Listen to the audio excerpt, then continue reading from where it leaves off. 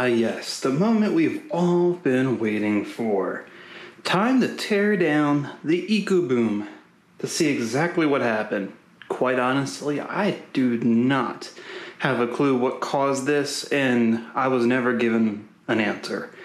So I guess we're gonna have to dig a little bit deeper than the dealership and Ford was willing to go to see exactly what has happened with this EcoBoost.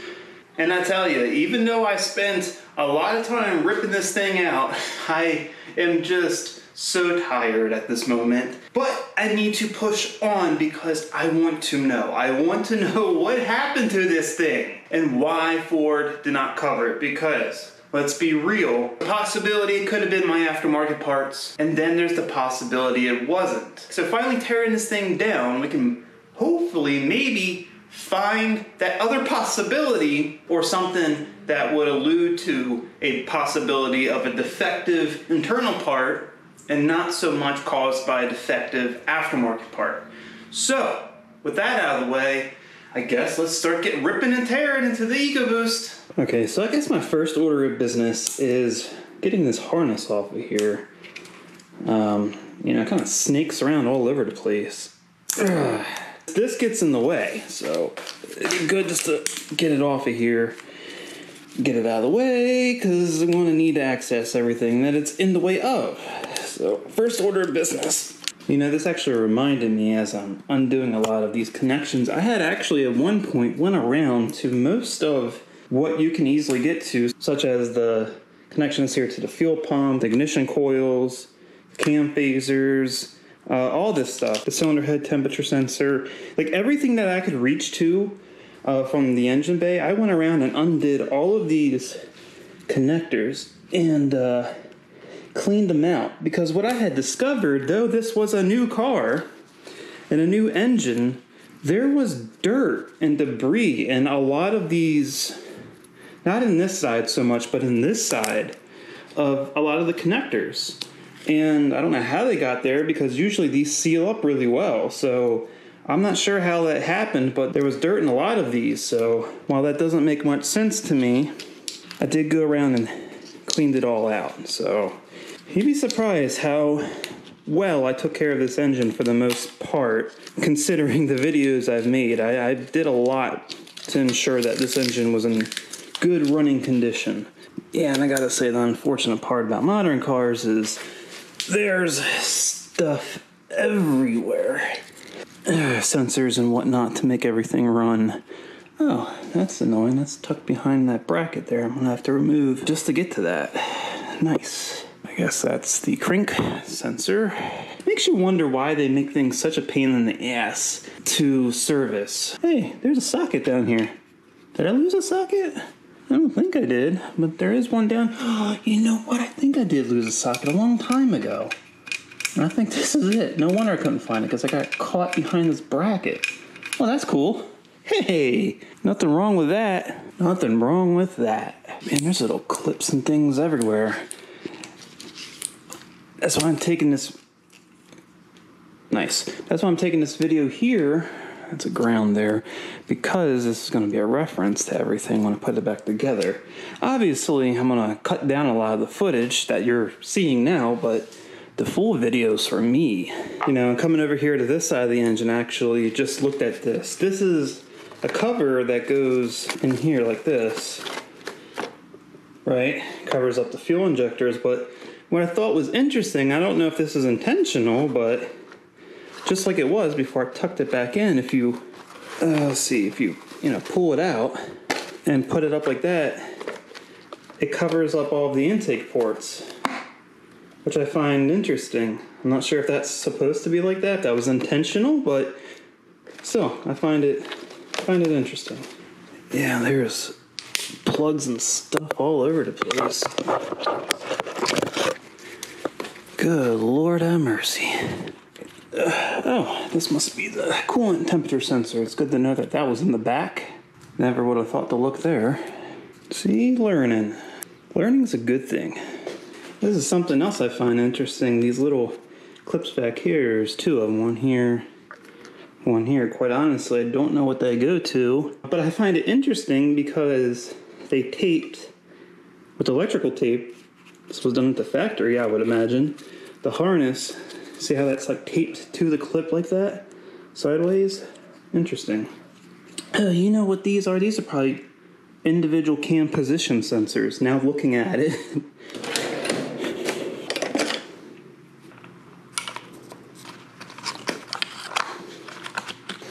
Alright, we're getting there. We're getting there. I think mainly I just gotta get that crank position sensor and the injectors. Okay, here's oil pressure. Come on. Ouch. I hurt my finger, so it's like really painful to position it in some ways. There we go. There's that. Beautiful. That's undone. Wonderful. Okay. Knock sensor. Is there 2 knock sensors on this? Oh, let's see. We got knock sensor there. There is 2 knock sensors on this. Wow. I did not know that. That's interesting. It's interesting because the SHO only had, or did it have 2? But they were in the center. I don't remember. Was it 2? Yeah, okay, maybe it was 2. I'm thinking it only had 1, but I think it had 2 as well. Okay, so there's the knock sensors. That's good to know that they're on this side of the engine block. I didn't even know that.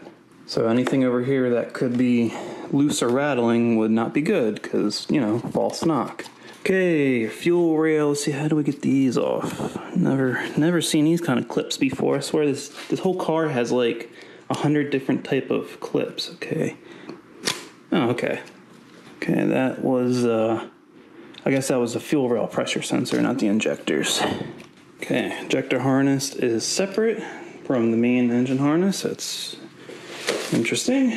Okay, I think the rest of it's just over here. I got a ground here.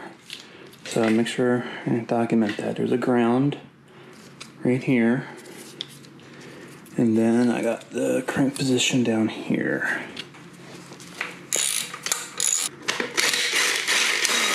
I was getting the side bracket off. Oh, there it goes. It's really annoying that that's how Ford did it.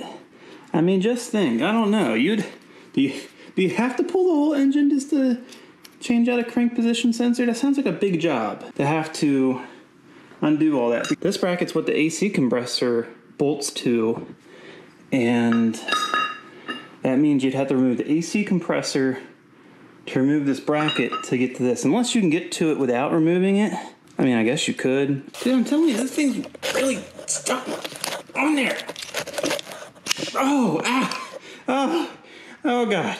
Oh, I sustained another injury. Oh, wow, that was really stuck in there. That was a bit annoying, honestly. All right, got that ground right there. That's that. Honestly, I think that's it for the engine harness. Yep, there it is. In all of its annoying plastic glory. So I think now that we got that wiring harness out of the way, I'm going to start working on removing some of these hoses and tubes and stuff that go all over the place. So, all right, there's 1, 2. There, fuel feed. Oh, that had a little fuel in it still. No, now it's all out on my shoe. Nice. Oh, gas fumes. Ah, yeah, that's the good stuff. Mm-hmm. Woo! High pressure line. There it is. Beautiful. Beautiful. Alright, let's see. Got this little coolant block back here. Ooh, there's a gasket in there. And now there isn't. Oh, that's where that goes. I never realized that the coolant lines to the turbo come off of that. That's what these... I thought these were oil lines. They're coolant lines to the turbo. Wow. Look at me go. Still, I guess that's why putting this foil on here helped with temps, because the car stayed cooler, because the turbo wasn't superheating the coolant as it was going by. So that's good to know. Actually putting this all back together, I might really wrap these up tight because that helped a lot. It really did. And this is the oil line. Here's the feed. That's the return. They will get covered in foil too because this gets really hot and you don't want coolant or oil hot. Or too hot at least. Let's see, it looks like got a little bolt there that holds these in. Okay, this little torque spit over here on this. That ain't it. Over here, we got it. Yes, T30. Where did that one go? That's a big Allen head bolt. Holy crap. Man, there's things going everywhere. You know, and I happen to have just the right size. This is like the only socket like this I have, and I don't know where I got it from, but it just so happens to be the right size. Perhaps I've messed with these kind of fittings before, and that's why I have this, and I just don't remember. But I'm not complaining because I can, you know, I can do what I gotta do. Oh God, I snapped the damn camera's neck. Oh, looks like we're gonna make a mess here. Need a rag. Need a rag. There we go. Need a rag. What do these call these type of fittings? Banjo fittings or whatever? Oh, it's peeing really good. Maybe I should get something more than just a rag because that doesn't look like it's gonna help. There we go. Now we're thinking with our noodle. Okay, there's that. And this should come off now. Oh, there it goes. Try to take it off in one piece. Yeah. That's what we're talking about. Okay, get this line up here. Oh, I gotta tell you, these are a pain in the ass. Holy crap. All right, so I think I'm gonna go ahead now and remove high pressure fuel pump. All right. There's that. This vacuum pump here.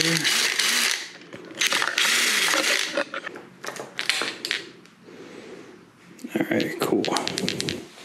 And finally here, before I drain the oil, so I can get the fuel rail off and the injectors out, hopefully. And I'm probably gonna need something to pry. So I have a feeling these are not gonna come out easy.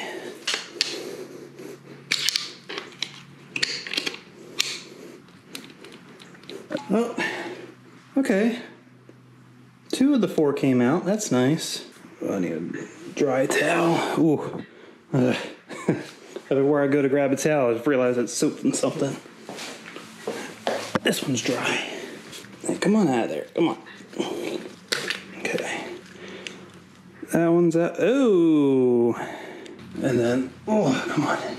Here comes cylinder 4. Come on, get out of there. There you go. I don't think we have problems with those. They'll be reusable unless I hit the ladder and go full XDI E85. Yeah, keep dreaming, Kirk. Keep dreaming. So now I have most of the wiring harness off except this little bit here for the boost solenoid, but that's not the wiring, it's more or less just the solenoid and the lines to the turbo. But before I pull the turbo, I'm going to drain the oil. So that is what we're going to do next. And we'll see if there's any, you know, surprises in there. You know when you have a party and everyone leaves and they leave trash everywhere? Well, the party was in there and the trash was likely left down here. So we're going to go ahead and see what kind of trash the partygoers left over. Okie dokie. Moment of truth. Time to see what is going on here in the oiling department. Now I really should be doing this with 2 hands because I need to hold this funnel so I can like direct the oil into the pan here because it's like in a weird angle. So I'm like holding the funnel, holding the camera, trying not to spill oil everywhere, which I'm probably going to do. Oh, I mean I got a little bit on the GoPro, but that's better than all of it on the floor. Oh boy. Oh, I mean, so far don't look too bad. It looks like oil.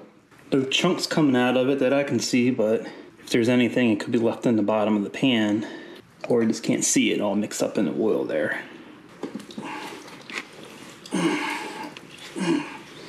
Okay, I don't know why the damn oil filter was on there so tight I had to like really fight with it.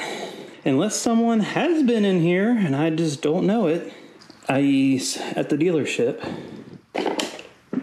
Oh, I didn't mean to do I didn't mean to do that. But it's great. I mean, okay, so the good thing is I don't see any visible chunks, but then again, until I get the pan off, that's not going to be easy to determine. But nothing looks like it really came out with the oil. I don't know what's an oil filter. I'm not sure if I'm interested in checking because I don't know what oil filter opener tool costs, but maybe I'll look into it. I don't know. That should also help reduce some of the weight on the engine here so I can get to more of the components. A lot done. I mean, realistically, there's still a lot more to go until we get to actually taking the head off and everything. But I'm actually going to save that for the next video. I know what you're thinking, like, oh man, don't do this on Blue Balls Us, Kirk. I'm sorry. 2 reasons for that. A, I've already filled up a lot of the card on the camera here, so that means I've recorded a lot. It's a pretty big card. I like to keep the length of my videos reasonable. I don't want them too long. So now that we got all of that out of the way, in the next video, of course, we're gonna finish pulling off all the other bolts and accessories and getting the oil pan off and getting the cylinder head off, because they're the 2 big things. And then depending on how far I get with that video, there could be even a 3rd video with tearing down all of the rods, checking all of the cams and everything, all the bearings. So I want to keep this part of the whole thing more in depth because this is kind of what more or less everyone's interested in anyway. So I need to break it up. You get it, right? So definitely keep a lookout for that video. But with that said, I think that's going to wrap it up here for this video. So if you like the video, please give it a thumbs up, share it with everyone you know if you want to see more content like this, and if you haven't already, go ahead and subscribe to the channel and keep a lookout for the next Karz Kreated video.